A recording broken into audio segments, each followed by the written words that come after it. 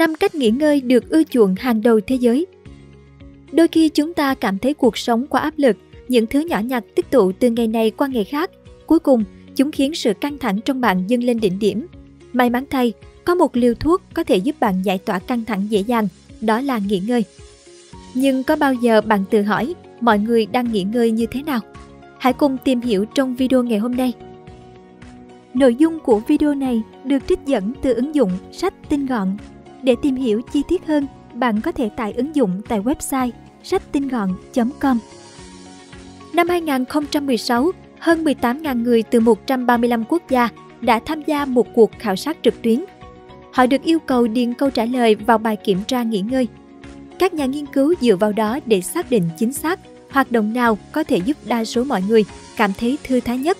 Và 5 hoạt động hàng đầu đã được lọc ra. Hoạt động đứng ở vị trí thứ 5 sẽ khiến nhiều người bất ngờ. Nó đơn giản là không làm gì cả.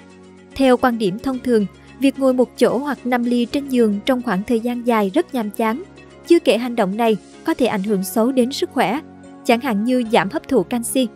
Nhưng trên thực tế, không làm gì cả vẫn có một số lợi ích đáng kể. Điển hình là nó ảnh hưởng tích cực đến sự sáng tạo và có thể cải thiện trí nhớ của bạn. Vấn đề là nhiều người cảm thấy cực kỳ khó khăn để đưa bản thân vào trạng thái này. Hoặc là họ đã quen với guồng quay bận rộn, hoặc là họ cảm thấy tội lỗi khi để thời gian trôi qua một cách vô dụng.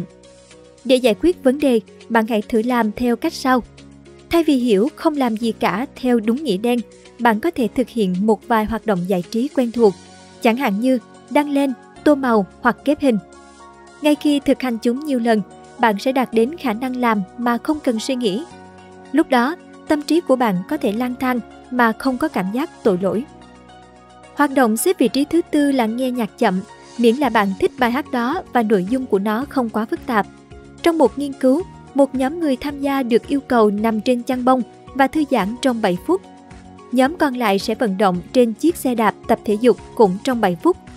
Sau 7 phút, khi được yêu cầu chọn nhạc để nghe sau đó, những người nằm trên chăn bông đưa ra rất nhiều lựa chọn.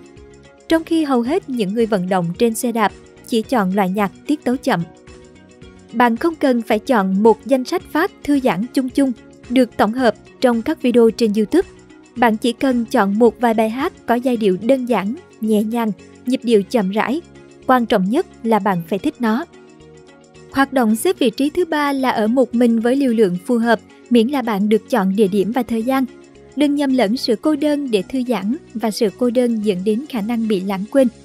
Trung bình, mọi người dành khoảng 29% thời gian thức của họ để tham gia vào các hoạt động cô đơn, đi làm một mình, mua sắm một mình hoặc nhìn chăm chăm vào điện thoại thông minh mỗi tối. Nhưng những hoạt động này thường không được tính là thời gian ở một mình lành mạnh. Chìa khóa để tìm kiếm sự thư thái khi ở một mình là hãy làm điều đó theo điều kiện của riêng bạn. Đừng xem việc ở một mình chỉ đơn giản là hành động trốn tránh mọi người hay công việc. Hãy dành một chút thời gian để lắng nghe cảm xúc bản thân và suy ngẫm về con người của mình, thoát khỏi những áp lực hoặc phán xét do người khác áp đặt. Nhưng hãy nhớ rằng, đừng tự tạo áp lực cho bản thân trong thời gian này. Hoạt động xếp vị trí thứ 2 là dành thời gian để hòa mình vào thiên nhiên. Nó thực sự có thể giúp bạn cải thiện tâm trạng và sự tập trung, ngay cả khi đó chỉ là sự hòa mình ảo. Trong một thử nghiệm năm 2015, những người tham gia được giao một nhiệm vụ thực hiện trên máy tính khá khó khăn. Họ được phép nghỉ ngơi 40 giây để lướt xem hình ảnh của một ngôi nhà. Một số người nhận được hình ảnh ngôi nhà màu xám, số khác cũng nhận được hình ảnh ngôi nhà màu xám nhưng được bao quanh bởi cánh đồng cỏ xanh mướt. Sau khoảng thời gian nghỉ giải lao, những người đã nhìn vào hình ảnh ngôi nhà màu xám có cánh đồng cỏ có khả năng tập trung tốt hơn hẳn. Tuy nhiên, việc bạn có cảm thấy thiên nhiên yên bình hay không hoàn toàn phụ thuộc vào ý nghĩ của bạn khi hòa vào những cảnh quan nhất định. Nếu bạn đến khu rừng mà ngày nhỏ bạn thường cùng mẹ đến đây lấy củi, cảm giác vui vẻ ngày bé sẽ ùa về. Nhưng nếu khu rừng đó gắn liền với ký ức không mấy vui vẻ, chẳng hạn như đi lạc trong đêm tối, tốt nhất đừng chọn đến đây để thư giãn, mọi thứ sẽ tệ hơn đấy. Đọc sách là hoạt động thư giãn phổ biến nhất. Trong bài kiểm tra nghỉ ngơi, 58% người tham gia khảo sát đã chọn đọc sách là cách nghỉ ngơi tốt nhất của họ.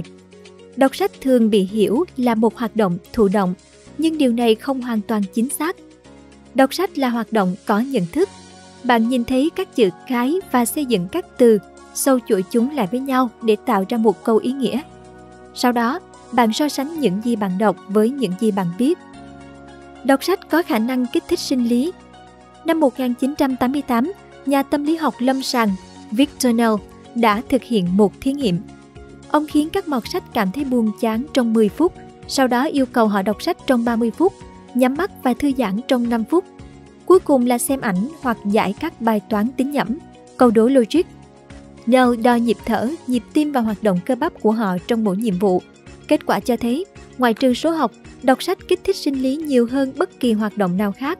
Nói cách khác, đọc sách là hoạt động thư giãn, nhưng trong lúc đọc, cả cơ thể của bạn vẫn hoạt động.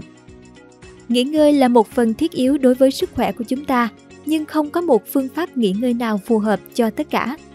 Hãy tìm ra cách nghỉ ngơi phù hợp với bạn và hãy cẩn thận. Trong lúc nghỉ ngơi, bạn có thể đánh mất mục tiêu thực sự, tìm kiếm sự tĩnh tâm. Nếu bạn quá bận tâm đến việc nghỉ ngơi đầy đủ, đến mức nó bắt đầu khiến bạn căng thẳng, thì đã đến lúc bạn nên đánh giá lại quá trình nghỉ ngơi của mình. Bạn đang xem video tại kênh Sách Tinh Gọn. Nếu là một người mê đọc sách nhưng bận rộn, bạn có thể tải ứng dụng Sách Tinh Gọn do NNT Studio sản xuất.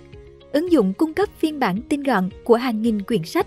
Với mỗi quyển sách, chúng tôi đã chắt lọc những ý tinh túy nhất, giúp bạn tiết kiệm thời gian mà vẫn nắm bắt trọn vẹn nội dung của quyển sách. Bạn có thể tải ứng dụng tại website sachtinh gọn.com.